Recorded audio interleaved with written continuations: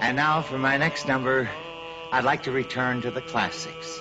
Perhaps the most famous classic in all the world of music. Hey there! It's the most wonderful time of the year. And it is, because this is the time. I always look forward to this. Every year I do this, I look forward to it. Because this is the moment I get to talk about my GOAT pens, greatest of all time.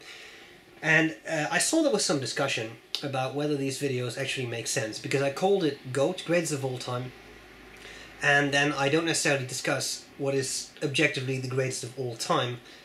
In my first video, for example, I included the Platinum B.R.E, inexpensive pen, writes well, etc.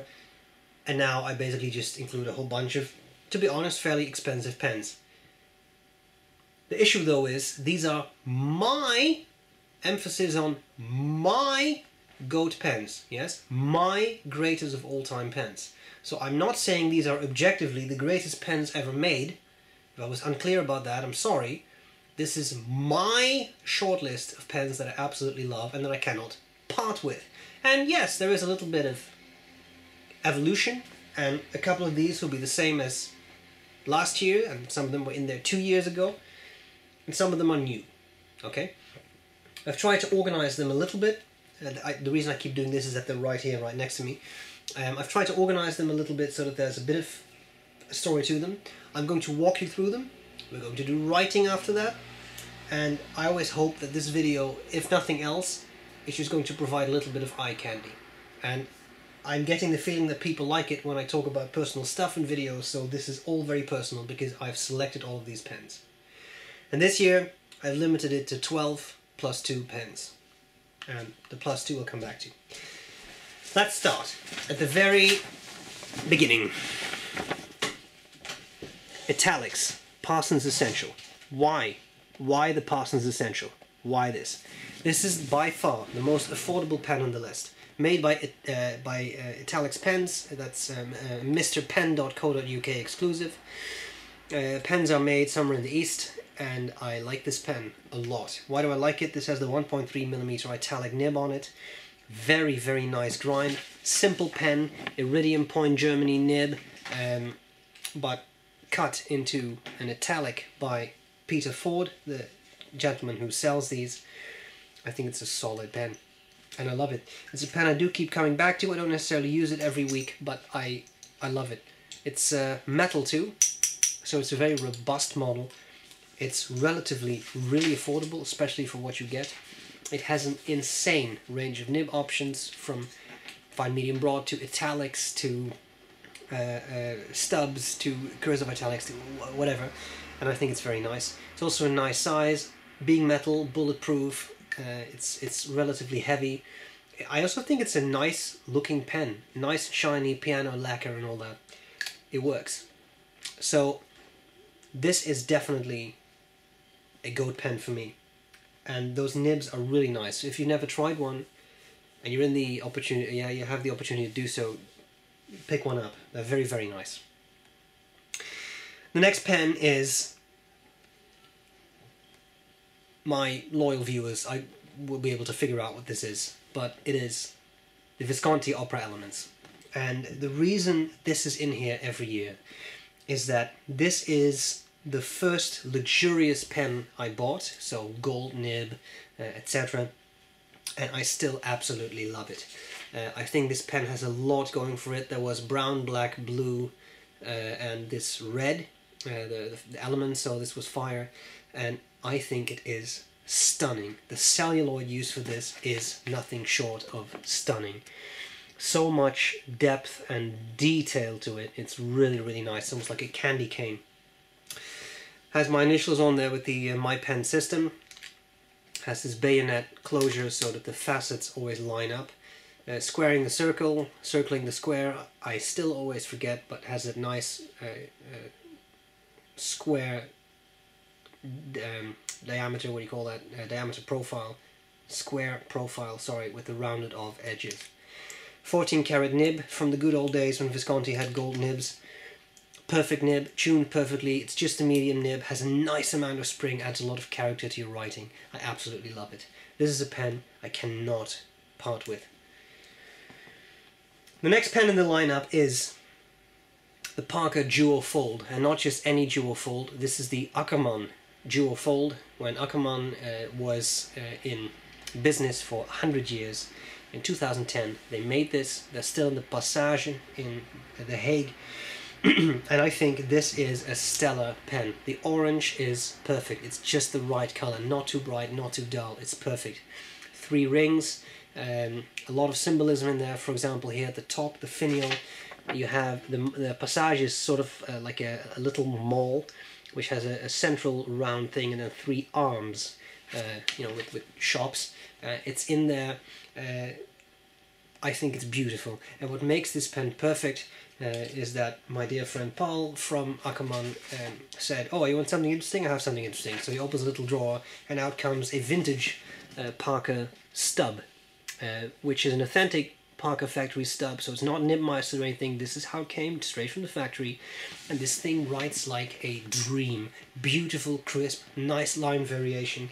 I love it, and it's just a humble dual fold. It's nothing super fancy, but because of that special Ackermann edition, limited edition, I think it's great. And a nice size, very comfortable. And this is a nice pen to carry. If you don't want to have something super flashy on you, just a good, reliable writer that also, I think, looks nice, I think this is a great pen. They're pretty much sold out, by the way, so if you want one, you have to hurry. I don't even know if they still have them. The next pen in the lineup, as always, there's quite a couple of Italians in my lineup, and this is another one. Also, by the way, just ran into this at Ackermann, and I think this is a very nice pen. The Stipula Etruria, and the reason I like this so much is not just the material. You see, I'm leaning forward a bit so that it catches the sun, but this is some serious marbling. Look at that. I mean, it's stellar. Also, a very nice size of pen. A little bigger, but not a super oversized pen, so very comfortable, I think, for pretty much every hand in the world. And this pen had a very nice italic. I thought it was 1.3 millimeters, but it's very, very nice. Nice, crisp italic, good line variation, gold nib, and it writes fantastically. It doesn't skip, it doesn't do anything wrong. It has perfect calibration, and it writes all the time, every time. And again, this material is hard not to love. I'm very happy to have found that, and I think it's a beautiful, beautiful pen. The next pen I got on my birthday this year. Sorry, it's a Visconti, and it is the Carbon Dream. A larger pen. Clearly, it has the carbon fiber on there. This ripple, I think, is very nice. It is a demonstrator. I don't know how well you can see that, but there is ink in there, so you can always check your ink level very easily. Dual, we call that double reservoir power filler. So it has a lot of ink, and I love this. I love it. It had one of the palladium nibs. I happen to have an old style 18 karat oblique stub that Visconti does, or did. I put that on, so you have a very spectacular nib on there, a lot of line variation, very, very interesting. Metal section, nice, big, very comfortable to hold, quite heavy because of that metal end cap, so it's a heavy writer, but a beautiful size, and I think this is a stellar pen, and one that I really, really enjoy using. This is also a looker. I mean, this pen has a I think it's a beautiful finish. I know carbon fiber is not for everyone, but it's beautifully done here.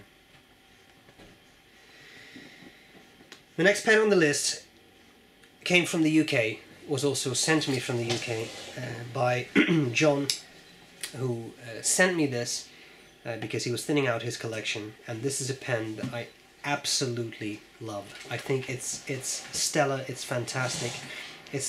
I think this is a design icon, and I don't use that term lightly. Here we have the Yarder lead Viceroy Grand in the Victorian finish. Solid sterling silver. This is a heavy pen. And I mean, I'll show you the barrel. That's thick. It's silver, it's beautiful, cartridge converter fill pen, but the nib is spectacular. 18 karat, solid gold. And then the CEO of Yardlad told me that it's nickel plated. You don't hear that a lot, but nickel plated to match the silver trims of the pen. And this nib is spectacular. It always writes nice rich flow without being a gusher. Perfectly tuned, out of the box, didn't have to do anything to this. Nice broad nib, and it writes. And I think it's pretty hard to not love this. I'm putting that in the sun so you can see how shiny it is. It's fantastic. Solid silver, so it really feels like you're holding something considerably. I mean, it's a massive pen. It's not huge, it's just nice, big, heavy, solid pen. And I think this is a stellar model. I know this is a grail pen to many people, and rightly so, because it is beautiful. And I love it. From the UK we go back to Italy. And even though it goes back to Italy, it actually goes to Australia, because this is a Visconti model. Maybe it looks like it's black. It's actually a super dark blue, like an indigo. And this is the Kakadu, which was limited to Australia. So I got this from an Australian seller on eBay. The Kakadu is bigger than an Opera Elements, or I should say a regular opera-sized Visconti, as you can see there. But it's just a little shorter than an Opera Master. It's just a little smaller. I love this pen. The reason I love it is that the size is perfect. Not as big as a Master, not as heavy as a Master, but bigger than an Opera. And I think that size is perfect. It came with a medium nib. I thought I got it with a medium 18 karat, but I put on an old 18 karat Visconti broad nib, which is super juicy and absolutely delicious to use. Also, double reservoir power filler, works perfectly, and I love this pen. I love the finish, the very, very dark blue and the light brown swirls. I'll show you a close-up of this here. It works. This is not an ultra swirly one. I'm sure there's ones out there with more swirls, but to me, perfect. Lovely size, lovely weight. I like this so much that when I went to defend my dissertation, I took this to take notes as I was asked questions. So I think this is a really nice piece. If I could change anything about this, I wonder if this wouldn't look very nice with gold trims, but the silver color works for me as well. Makes it a little cooler. Okay, I promise, it's the final Visconti in the lineup, but this is a pen that I absolutely love. And when I got into fountain pens, I'll come back to that in a second.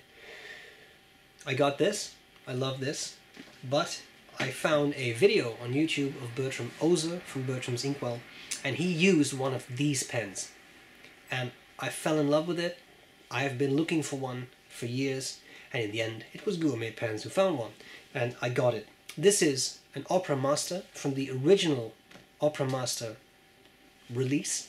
There was a blue one, a brown one, which is known as Tortoise, it's known as Tobacco, and there was a clear one with blue swirls. This is the Tobacco, and I love this pen.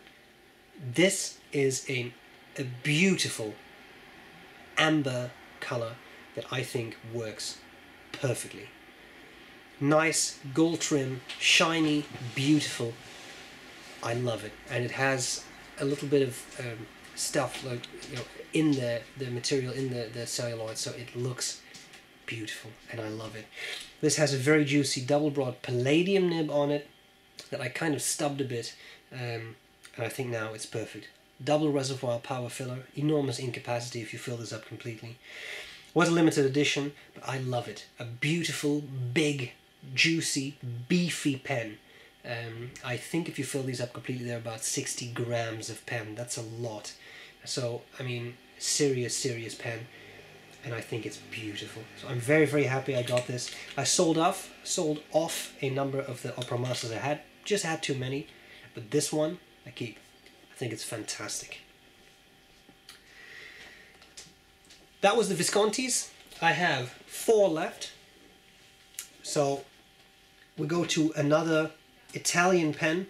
This is a pen that I think is stunning, from a company that apparently went under this year. That sadly went under this year. Omas, another Italian pen maker. This is the new style Paragon. It's big, and this is the Arco celluloid, which a lot of people consider to be one of the most beautiful celluloids ever made. And I find it hard to disagree with that. It's stunning. Even on the sides, you have very nice, fine lines. And on the front and back, you have this beautiful stuff, and it's fantastic. The Paragon itself, a 12-sided profile. Nice and large. This one has a Vermeil section. Makes it a little heavy towards the nib, but I like that. Makes a very pleasant, natural writing balance. 18 karat nib. This is a fine nib, and it's a fantastic fine. Not scratchy at all, beautifully tuned, flows very well. Didn't have to do anything about this. Out of the box, it was perfect. And I think it's fantastic. Also a nice, large pen. The original Paragons were a bit smaller. They were the size of what's kind of what a Milord is now. But beautiful. Interesting clip too with the wheel, the arch. This pen works. It's solid. Piston filler, holds a nice amount of ink. Hard to go wrong with this. Now we come to 3 of my pretty much all-time favorites. And the first of those is also made by Omas. I have sold off a lot of my pens just because I didn't use them enough. And there was one I sold that I actually regretted selling. And that is the original Omas 360 Magnum. It's a large pen, it's triangular in profile, and that may sound horribly uncomfortable, but I find it perfect. This one has a nice juicy medium nib, just a medium, nothing fancy, but it's beautifully tuned, it works very well. It has a wonderful arrow on it, which I think works very, very well. It's very pretty. It's lovely in hand, it's nice and big, it's a piston filler, it's a great celluloid, it looks like it's black in darkness, but in bright light you can see it has a very, very dark blue color actually. Greek key on the center band. This is a perfect pen. It's big, it's not super heavy because it's just celluloid. I don't even think there's a lot of metal on the inside in piston and such, but it works. This works. Perfect, super comfy, fantastic nib, piston filler. This is a bulletproof design. The next pen in the lineup is my King of Pens, my classic pens LB5, which was based on the King of Pen that Sailor does. This is the Cayenne finish. It's red, it's beautiful, it's a diffusion bonded acrylic, it has a lot of depth, it's super warm in color. It has a Nagahara cross point nib, which is basically 2 nibs superimposed, giving an enormously wide line. This is penfection. The size, the weight, the balance, the color, the nib, everything works. It all comes together in this, and I love it. This is perfect. Also the size, nice large oversize, without being super heavy. It's very light actually. It's pleasant to use. You can use this for hours. Your hand won't tire. The only problem is this does not hold enough ink. But you can always refill, especially with this. I mean, this is a paintbrush nib, so you have to refill this quite a lot. But that's the way it is. I still think it's a fantastic pen. The final pen of the 12 of my go-to pens is something I obtained this year as a gift, a very special gift. It goes in a special pouch because it doesn't fit any other pen pouch I have. This is the Namiki Emperor, and this is the pen all others bow to because it is enormous, it's fat, and it works. Even though it's big, even though it has a massive diameter, I find it very, very comfortable. It has a broad nib. I got this pre-owned. Someone stubbed this nib. They did a good job. It is a massive nib. That's, well, I mean, Namiki calls this number 50. What do I have? This would be a standard number 6 nib on the stipula. You can see the difference. It's enormous. The whole pen is one giant eyedropper. It holds about 4 milliliters of ink, which is insane if you consider that the average converter holds 0.7, 0.9 milliliters of ink. Unscrew the valve. The more you do that, sort of the richer the ink flow gets. You get a massive pen with an enormous ink capacity, a beautiful nib, a nice rich flow, and if you're really insane you can post it and then you have something that looks absolutely absurd. Fantastic pen, Urushi lacquer, stunning. This is a stunning pen and I absolutely love this, and to me this is the greatest of all time. Now there's 2 more pens I wanted to mention. Let's call it honorable mention, because if we're talking about greatest of all time, I've tried to make this personal story, make it personal why I like a lot of these so much. There's 2 I have right here that are very special and are very dear to me.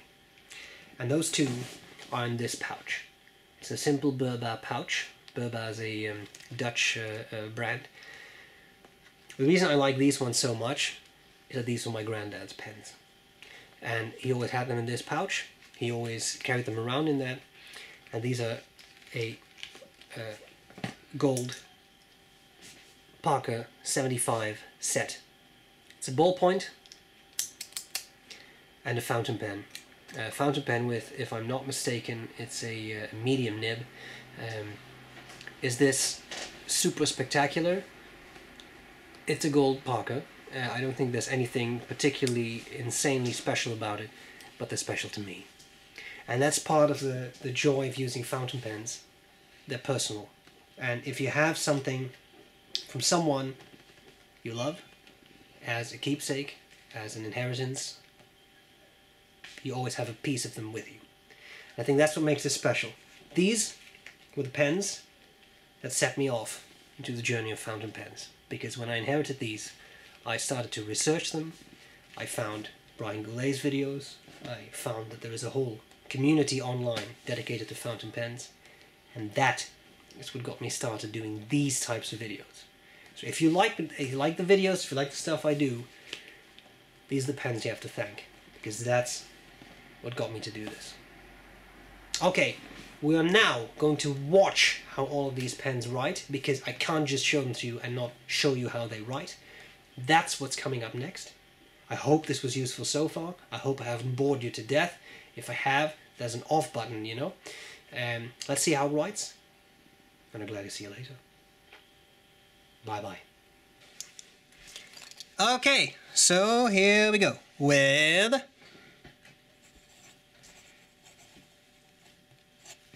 the Italics Parsons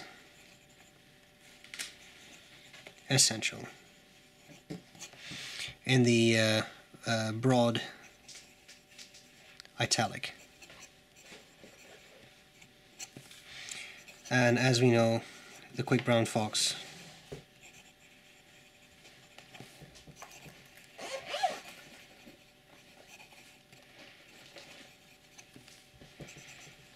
the Lazy Dog. Then we have, I really think it's a very, very nice nice pen. We have, I'm going to call it the Ackerman Duo Fold. Diamond Claret. Ackerman Parker Duo Fold, I guess. With the Parker Italic. Oops, Italic. Very nice, crisp italic. The ink is sbrebrown, Quick Brown from over Fox. Let's leave it at that before we butcher it even more.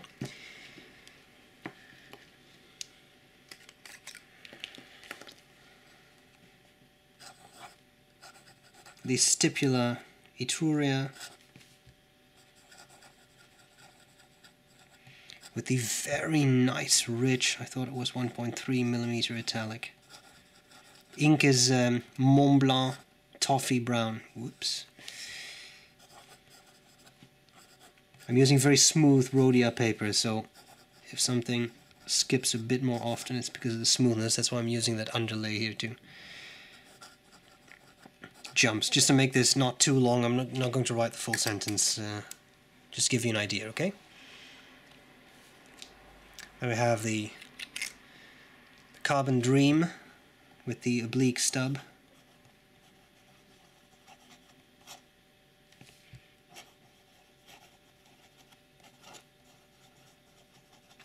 Oblique stub, gold.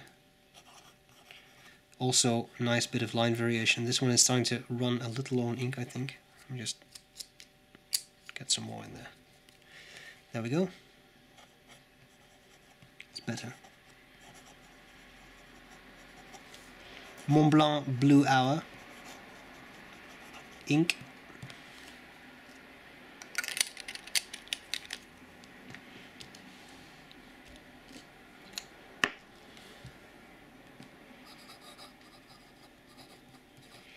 Yard Lead, Viceroy,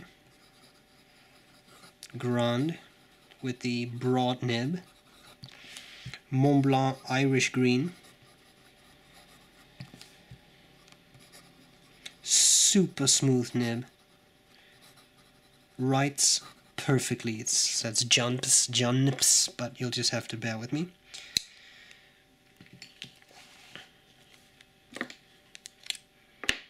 The good old Visconti Opera Elements Fire. The ink is Diamine Hope Pink, medium nib.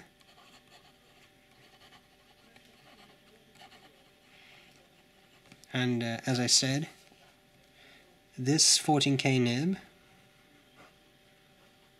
has some spring to it. Very, very nice.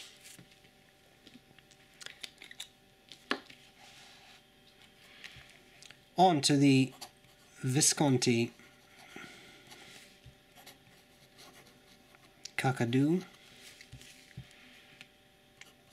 18 karat broad nib.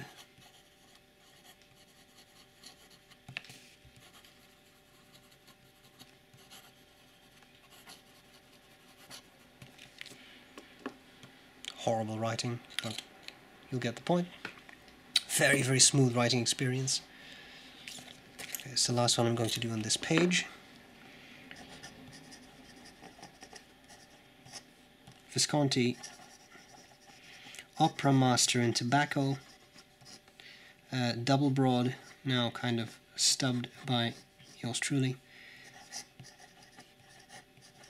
Palladium, by the way, not gold.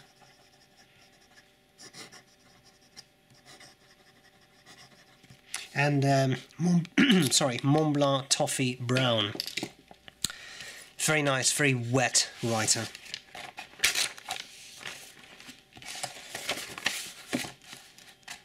Okay, 4 more to go. Let's continue with the Omas. Paragon, the ink is S.B.R.E. Brown, with a fine nib. Super nice writer. Nice and fine line, without being feedbacky. It's nice and smooth. Very, very nice nib. And again, that material, that's stellar. Then we have another Omas, the Omas 360 Magnum with a Pilot Iroshizuku Konpeki, medium nib, 18K.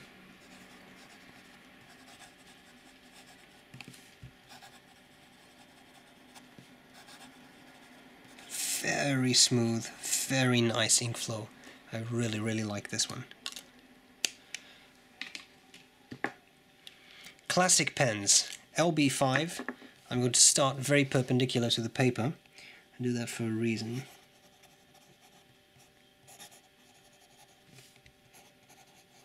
Here you have something this is already a broad for some manufacturers. This is a bit finer. It's the Cayenne. Now I'm completely perpendicular to the paper, so my handwriting is terrible. This is the cross point. I'm just trying to save some space. Were you to use this pen to its full potential, then you get this.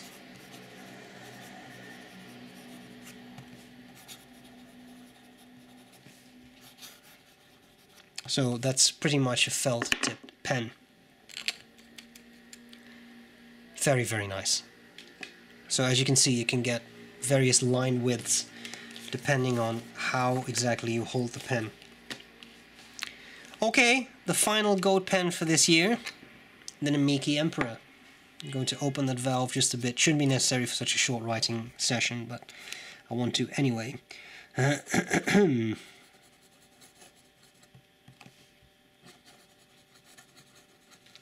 Vermilion. There's also a black with a broad nib that has been stubbed and seems to be very slightly oblique. That's why I rotate a little bit as I write. The ink, sorry, this was Corn Poppy Red by Montblanc, and this is Yardeled Claret.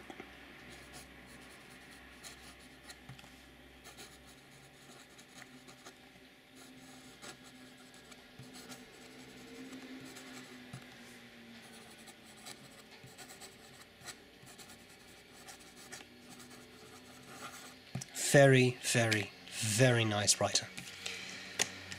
Okay, so that was my personal emphasis on personal goat pens of 2016. I wish you all a very Merry Christmas.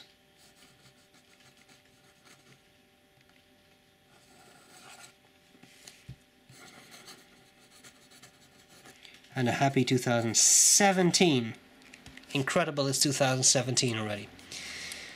Guys, I hope this was useful. I hope at least it was a little bit of eye candy and visual fun. And I'll gladly see you later. Bye bye.